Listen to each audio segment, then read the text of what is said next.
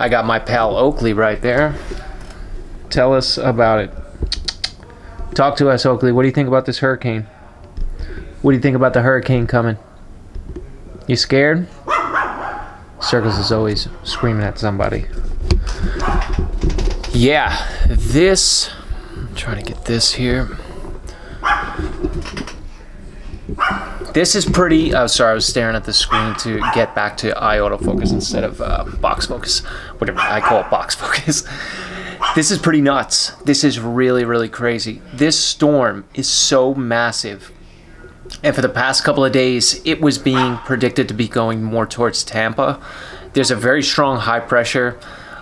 I've been a real novice hurricane tracker since maybe 1994 when I first started surfing in hurricanes. I surfed in hurricanes until my early 30s, like consecutively. So I'm very familiar with how these storms go, how they build. And as this one, I saw the high pressure and the moisture that was already over Florida pulling the storm in. I had a feeling it was going to be a little lower. It's yet still kind of up in the air. It's like a 50-50. No matter what, we're going to get blasted with at least 100-mile-per-hour winds. So this is going to be pretty intense. We have everything inside the house. My biggest concern is that these windows are not storm windows. They're just regular windows.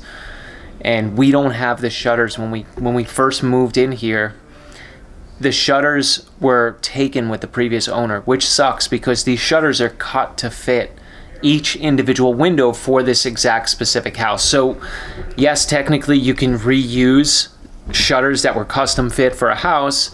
You'll either have to trim them or you'll just hack it on. It'll be a hack job. It won't match up identical. If they're bigger, then you can always trim them. Regardless, it sucks. They're expensive, and it's kind of the first storm since we've been here that we would really want them up. So we kind of blockaded the back doors there and hoping that these windows hold up. I mean, I've got a window behind here and I just block this out. I block this out mainly because I don't want any light spilling in, so I have a black curtain underneath, and I've got this one just as decoration. And then you can see, well, you can't even see it so tight. I'm not gonna bother, but you can see up here that there's a giant window behind there. I've got all of my electronics here. I've got the gimbal. I've got the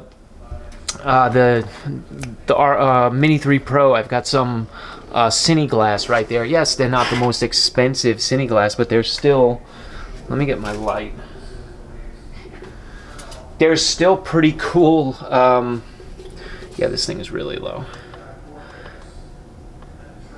Battery. They're still pretty cool, these things. So they're a lot of fun. These are the 7 Artisan Spectrum series. I've got my Zoom H6, I've got my follow focus, walkie-talkies, all this. This is brand new. I started a whole separate YouTube channel for this Bamboo A1 Mini. I've already, and I'm just about to upload. Let me get some light, man. I'm sorry, guys. I'm sorry. Who's ever watching? Who's ever checking this madness out? Okay, so I had... Sorry. I had... Oh, man, I'm lost there. Okay. Started a second YouTube channel with the 3D printer. I absolutely love this thing. It is so awesome to use. This is one of the most creative tools I've ever owned. This simple tool, I had this way back when I was in the mechanic world, when I was a tech. Even Oakley's interested. Look at him. Oakley, what do you think about the caliper tool? Do you like it? It's sharp at the edge, buddy. Be careful. Let me fix your eyeball. Come here. He gets these eye boogies. He gets these eye boogies, and then his eyes get blocked up. We don't want that, right? We want to see. We want to keep long vision. Okay, so this tool right here. And maybe I'll block it down. This tool, you can either use it in millimeters. Too far away. You can use it in millimeters. You can use it in inches. What do they have? You've got millimeters, inches, and then another measurement. The millimeter measurement is the best one to use. Now look, I mean, I've already created, for instance, I designed a bowl for my dogs here, and I'm just doing some test prints. What I'm aiming for, I'm not going to say out loud forget about the shape. The shape is one thing, super easy to figure out already. Complex embossments and putting prints on the outside, meaning like designs and patterns, is something I'm working on as of right now. This thing is a simple idea that I had for, you know, for puppies and different types of people. So check it out. You've got people who are somebody who's, let's say, quote unquote, well, not quote unquote, I'm a retired mechanic. So somebody who's a mechanic. You've got mechanic puppies. You have office worker puppies. You've got any, you know, the surf dog, the sports dog. I have a bunch of things, and I'm just going to leave it like that, for creating stuff through 3D printing for animals. This tool I've already used multiple times. I'm about to post a short. I actually posted the video, and what happened was it didn't go into short. It went into long form because it was like 1.5 minutes, or like, I'm sorry, like 1 minute and 2 seconds. So I took it off and I trimmed it up in here. Good old DR. Now this, I had this filter in here when I got it. Had this garbage little piece of foam in there, and it's a very good, it's a Neewer, you know, whatever, Neewer. It's a really decent filter. I don't really care so much that it's slapping around, but if I can create something that prevents that, why not, right? So boom, took 2 versions. The first version here, I took my measurement with the caliper tool, and wherever I was, I'm not really sure if I'm focusing here yet. Okay, wherever I was on this, I measured this, but I think I measured the inner thread, the 77 mil. So this is an 82 mil filter with a 77 to 83, 82, 83, whatever. 77 to 83 or 77 to 82 step up ring. So, and the reason why I did that was because this piece, this glass, and most of the only 2 big glass that I have, including those little cinema glass, they're all 77 mil. So I figured, why not get something that's bigger for when I have a new lens that's 82. Or actually, no, the 7 Artisans are 82. So if we check this out, long and short, check this. The goal was to create this and put it in there. So my measurement was off because I measured the 77, not the actual width of the filter. Second pass around, absolute perfection. Boom, goes in, locks in. I mean, everything you can think of. I've got so many projects right now that I'm working on with this tool. So, needless to say, it is a lot of fun. Bear with me. It's a lot of fun to see it print, but it's even more fun to get into the CAD software and start creating. I've been using Fusion 360 now for like 1.5 months tops, and I'm already in here doing screen recordings. Oh, so the light is a little blast in there. I'm already in here doing screen recordings of me building stuff. So for instance, I'm not going to show it now, but the tool is fantastic. It is a lot of fun, like I mentioned, but the more important thing is you're able to solve problems with a product that you create. It is a like win-win times 1,000. So I've got that, I've got these lenses, I've got all of my, like I mentioned, I have the Mini 3 Pro, I've got my RS2 gimbal, got that stuff. These are all really awesome books that I don't want destroyed. This is the Ableton Push 2, which I'm going to start using more of because I want to start doing my own music in the videos. Not all of the music, but about 2 years ago, I did a podcast, right? I'm just throwing this right on top of my my audio interface. A couple years ago, I did a podcast, and I was making my own music in the beginning, right? I was literally just creating an Ableton, using the Ableton Push 2 and creating. I'm like, my mind is racing a mile a minute, so bear with me. That thing is really cool. Creating your own music is fantastic, and it's very simple once you get the hang of it. So the biggest issue I'm having right now is I've got so many eggs in so many different baskets, and I've really got to work that down. Not meaning I don't want to stop. I don't want to stop printing. I don't want to stop filming. I don't want to anything. Stop doing sales calls. The goal is to break up my day into, you know, areas where I'm being productive on each section. And that's easier said than done, because I have last winter, and the same thing is happening now, I got very busy with the media, and that's really cool. Like, it's exciting. I did a lot of jobs, and I learned a lot within a very short amount of time at the end of last year. So the same thing is already happening. I've literally just signed a new client on today, and I'm working on 9 new clients within the next week, basically. And if worse comes to worse, they'll get the back end of the year, meaning the last 2 months. But the goal was 3 months, the last 3 months, and then put them on a retainer from there, but have a 3-month contract. And that's it. It has been absolutely nuts. So everybody's freaking out about this storm.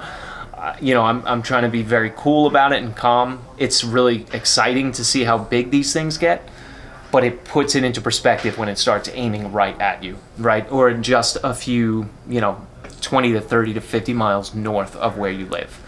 So that's kind of where I'm at. I apologize if I haven't posted a ton of content. I'm going to do my best to document this entire, the next couple of days. I'm going to do everything I can to get all the, you know, all the content I can, just to document what we've experienced here. I'm sure nobody has missed the videos there in North Carolina, North Florida. You've got Tennessee, and I believe Georgia as well, and South Carolina, because one of my teammates lives in South Carolina, and she had a ton of issues with her home and all of this. So a huge thoughts and prayers go out to everybody out there. The amount of loss is, you know, unimaginable. And I had mentioned a few times, I actually mentioned it on my very short daily video today. It was just a kind of an update, that I lived through that with Sandy, and it was very scary, right? It was very scary to see everything disappear, everything you owned.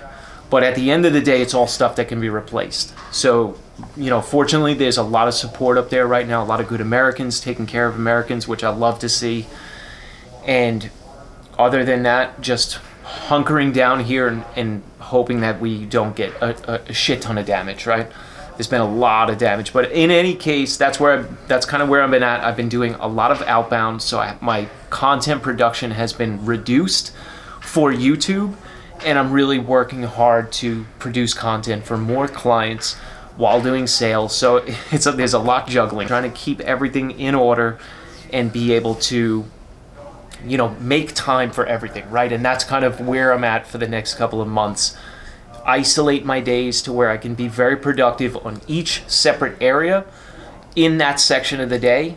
And then on the days where I get booked for media that I don't have control over, other than picking the day with the client, then it's okay, that day will just be reversed, right? Where that day will be focused on the media, and then the other 2 aspects, other 3, 4 aspects will be divided. So that has been the only issue I've had in the past couple of months, is dividing the time from, you know, creating content that people actually enjoy. I mean, I'm not the greatest content creator. I know I work hard at it.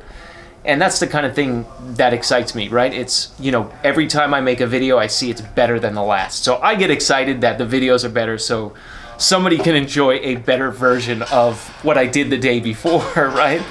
So it's a cool process, and I've kind of, like, my mindset on it last year was, I want to get monetized. I'd love to, you know, create content, and, you know, you get a paycheck from YouTube. While that's all great, you know, when that day happens on any of the channels I'm doing now, I'm good. Let me just show this.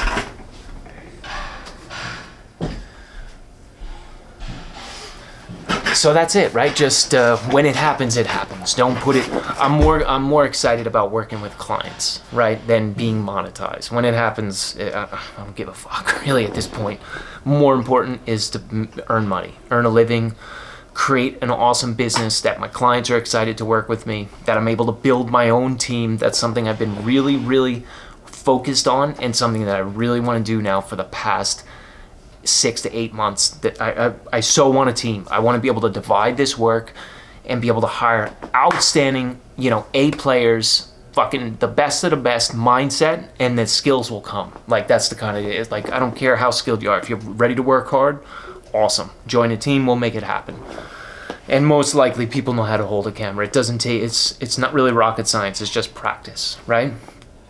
I'm not saying that it comes, you know, anybody can, you know, be Ansel Adams or the other comparisons. You know, it really does take a lot of work, and it's fun. Like, you know, last year I was working so hard, you know, gaining clients, growing the, you know, working to grow the channel, and it's, you know, create the content that you would want to watch. That's the mindset. Like, is it something that I would not want to click off of?